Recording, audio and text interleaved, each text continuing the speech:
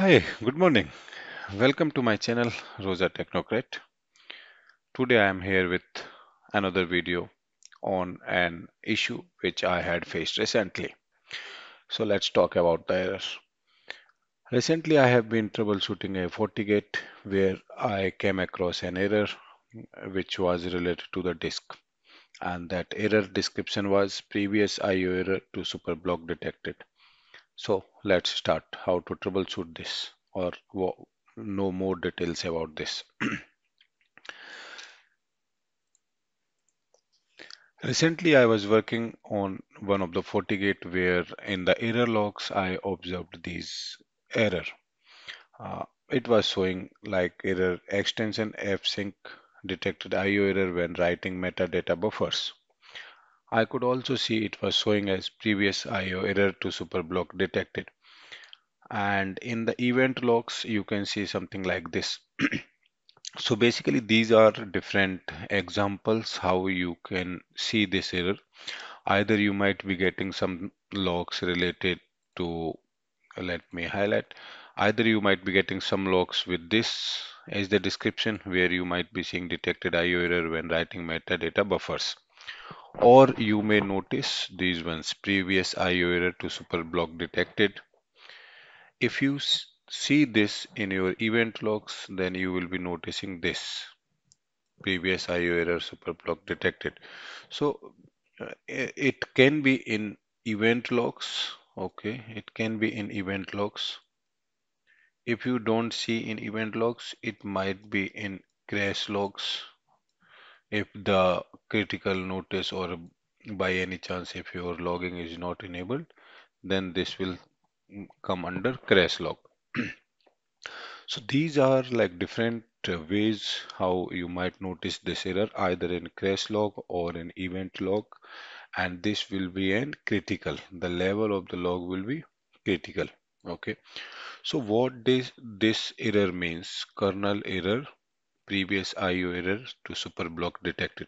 So basically as the name says IO error, so this is something related to input output device, and block this is on hard disk. So basically this error is related to the hard disk on your device or on the FortiGate. Okay. So even either if you are getting this or if you are getting this, so this is also similar. Detected IO error when writing metadata buffers. So writing means where it will write to the disk, right? So this error also related to same issue disk. So and you can see here this is a file system type, and this represents the disk on which this error is noticed. So if you see SDA3, that means this particular partition on your device is affected or corrupted. So this tells the partition on which the problem exists. This is a type of the file system of the disk, and this is related to the which block on the hard disk is having problem. Not which block, I mean some block is having problem. So this error can be under the crash logs or under the event logs. Let's see how to troubleshoot this. Okay. So as I shown, so either you will see it as a event log or in crash log. So when you go to your event logs, you will notice something like this. If you see the event details, similarly previous IO error to superblock detected, and in the event logs you will be able to see something like this. Why I am showing you here the images, because of course for this error I will not be able to show you a lab replication, uh, as if I don't have the error on my device, I cannot produce this or I cannot corrupt my disk. So I'm trying to show you all the possible logs. That is how you might have noticed or you might have seen this error under your device. Under event logs, you can notice something like this, previous IO error detected, and if you go under the crash logs, you will notice something like this. So this means that your disk is having some problem and this is a critical, and it may last longer. It depends on the like disk, how many blocks or how much disk is corrupted or having problematic.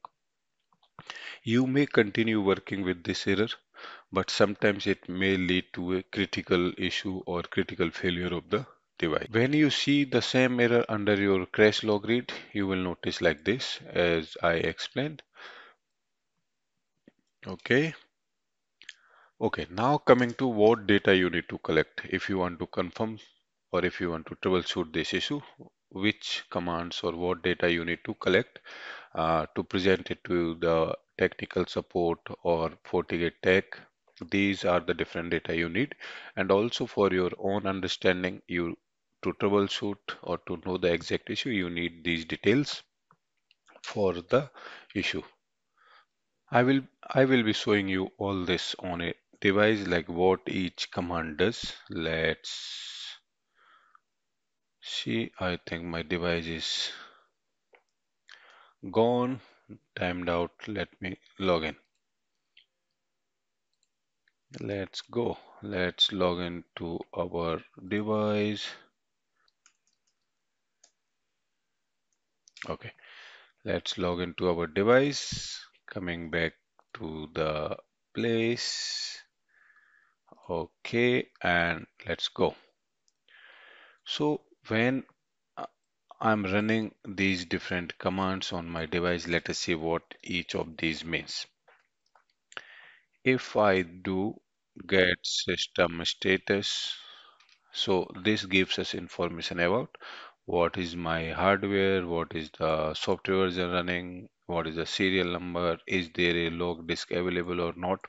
So these information we can get from the get system status. And in any case, in any issue, get system status is always a must because that is where we can see software version, hardware, serial number of the device, if the device is in HA or not. So this is an always used command for any issues. Okay, so then we will see diagnose hardware.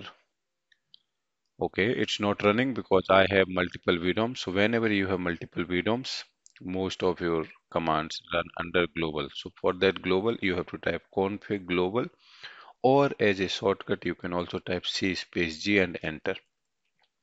After going into the global, I will run the command diagnose hardware device info disk. Okay, so when I do device info disk, you will notice what are the different disks or partitions I have on my device. Okay, so if you see, you can see disk SSD1, disk SSD2, and disk system boot. So basically, disk system boot is the flash that is inside the device. Then we have any additional disks that are present. So if your error shows which partition, if we go back to our PPT, so here if you see, it shows SDC2, or here it says SDA1, or here it says SDA3. So as I told you, this represents the partition or the disk on which the error is present. So if you go here, you will be able to see which partition it is. Okay, like SDA, and it can be either SDA, SDA1, SDA2, SDA3, and so on, depending on the model that you are having or depending on which hardware. Okay, so if you run diagnose hardware disk device info disk, it gives you all information about the disk that is on your device. Then because you are suspecting an issue with the disk, there is a command available in FortiOS, that is diagnose hardware test and disk. So sorry, test disk. So when you do a diagnose hardware test disk, the FortiOS tries to do a self check for the device and it gives you an result stating if it noticed some issue with the disk or not. For example, when I did a diag hardware test disk here, it shows me about the different partitions I had slash SDA NVMe, okay, and it tells the status. It says okay, okay, okay, pass, file test data pass, log everything, and finally the Fortinet hardware test report which says disk and the status of these different parameters. But if you are having an issue, some of these tests might fail or may not fail depending on how many blocks or how much data is corrupted. So that may depend on the how severe is the issue or how many blocks are corrupted. Okay, so you have to do an diag hardware test disk to see if it is this test is reporting any of the issues. Then you also can check if any process is causing this or if the issue is also present in the diag debug crash log read as I explained. So if that error is coming here, so not this one, in my case it's not there, so you might notice that disk related log under crash log read. And then of course tech is always going to ask you exec tech report. So basically exec tech report contains all the details related to any interface errors, basic configuration, status of all CPUs, top. So that is something like a basic for tech to always ask about the tech report. Now we know what we have to collect. Let's go what are the possible solutions for this issue. But as this is a hardware problem, so most possibly it's the replacement, but still let us see what we can do. Okay, and before going to the solutions, this IO error to superblock detected is not only specific to Fortigate device, but it is related to the disks. So you can notice this error on any other Linux device or any other device which are using disks. So this is something common related to a IO blocks issues on any disk. So it's not only Fortigate, but other systems also you might notice this. So as if you Google here, you can see like the error is there on the Linux devices and you will see multiple articles. This is just to show you this is a common error for a disk related issue. Okay. And if you go to Fortinet document library, I'm just showing one of the examples here. So this is with respect to a specific model. If an FIM or has I boot device IO errors, messages similar to following appear during console sessions with the module. So these kind of errors are noticed. And what this article says is, if you see boot device IO errors similar to these, you should contact Fortinet support. Why contact Fortinet support? There is no other explanation or what to check, right? Because this is an hardware error and the Fortinet support can do an RMA or replacement what is the best possible based on the contract. So mostly it's the hardware issue and you have to do an RMA. Okay, let's talk about the possible solutions in this case. The first and the quickest possible solution is reload of the device. So in not 90, I will say, in say 70 or 60% of the case, reload of the device will fix this issue. Why? Because when you reload a device, reloading a device is something like fixing the block errors. So when the FortiGate is rebooted, there is a disk test. Like you might have noticed in your Windows PC or Windows laptop as well. If you shut down the device interruptly, like without following the proper procedure, when you are rebooting the device, it asks for your disk check integrity. So similarly, if you reload a FortiGate device can also fix some corrupted blocks and it can also ask for a disk check. So during the reboot, mostly this kind of issues are fixed. So the first solution is reboot of the device or reload of the device. Second is doing a diagnose test and or HQIP test. As I told you, diagnose hardware test disk. So that will tell you what kind of errors are there, even if they are persisting after the reboot.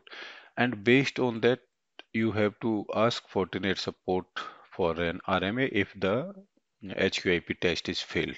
In case of HQIP test failed, even the reload of the device will not fix the issue, or in case of diagnose test, So this HQIP test or diagnose test, this depends on hardware model. Some models may not have this command.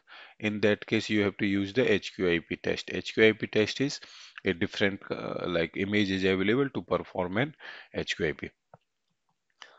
And the third option is if reload is not fixing the issue and you saw like it is showing the device failed under HQIP test or reporting some errors, then the third option will be format the disk.